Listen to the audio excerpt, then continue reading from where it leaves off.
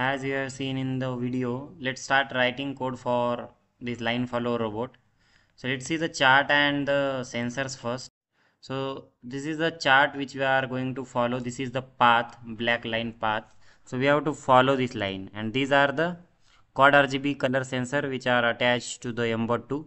So now this is L1 sensor, L2 sensor, R1 and R2 sensor. So in this only two sensor will face the line at one time, right?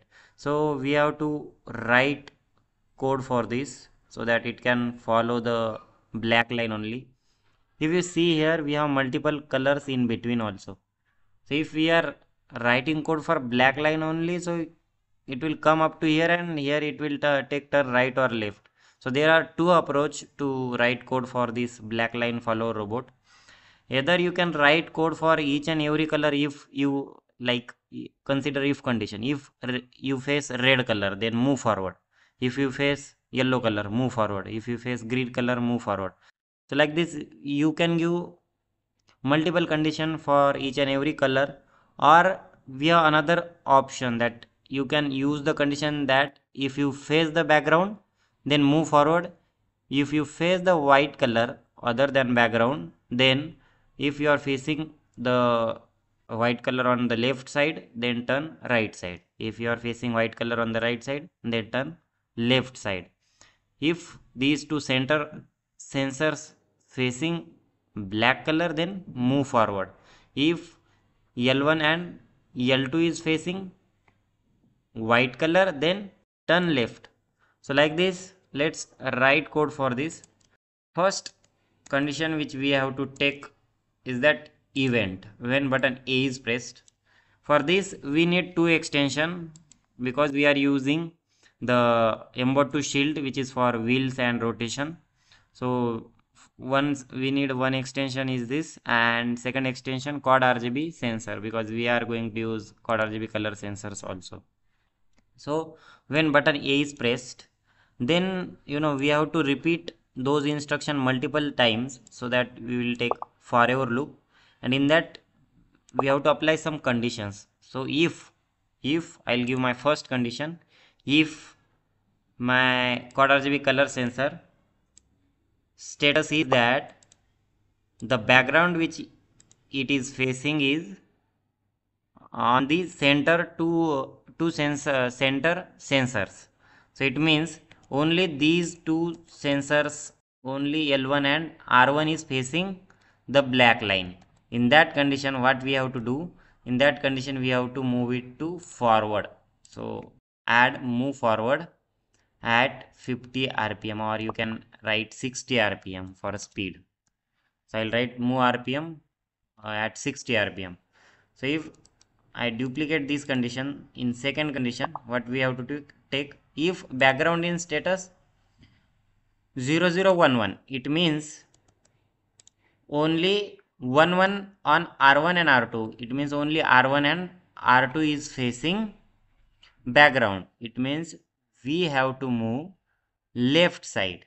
Okay, we have to move to the left side because the robot is going outside the path towards right side. So we have to move it to the left side.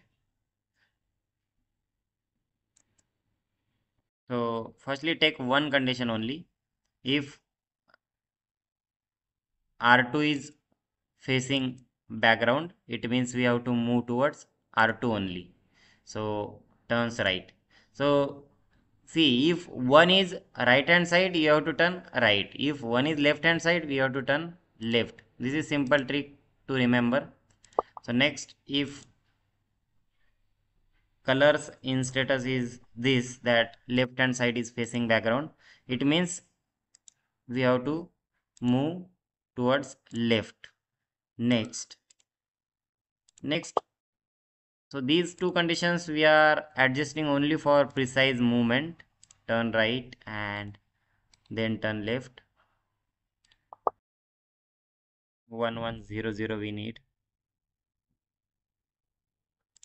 So turn left. And one more condition, if none of the sensor is facing the black color, then in that condition either we have to move backward, or you can take turn also, or you can stop your motor also. So this is for the black line follow robot. I'll explain again each and every loop. So see, in for our loop we have taken, if the condition is that only center two sensors facing background means any color other than white, then we have to move forward.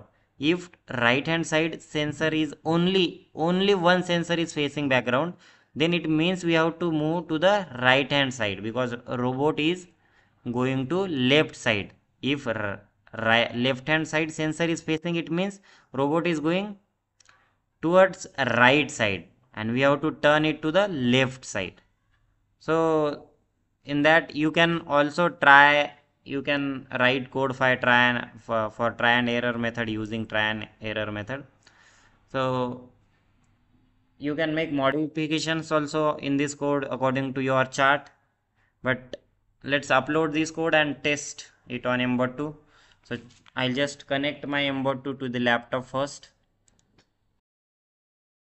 So connect it and turn it on first. After that, click on uploads, so that you make sure that you are in upload mode, because if you are in live mode, it will start executing those instructions immediately. So click on connect. In this way you have to connect your Mbot2 and click on upload.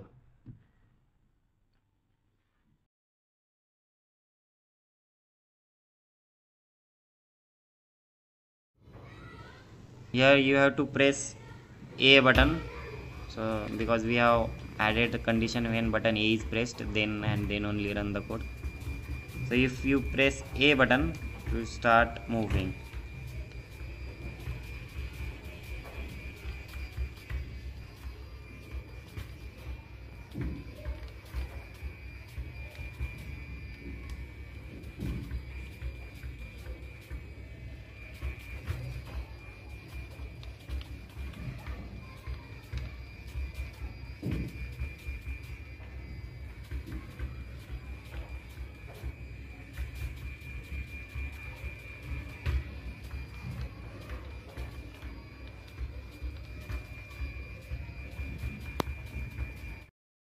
You can download source code for this project. Link is in description.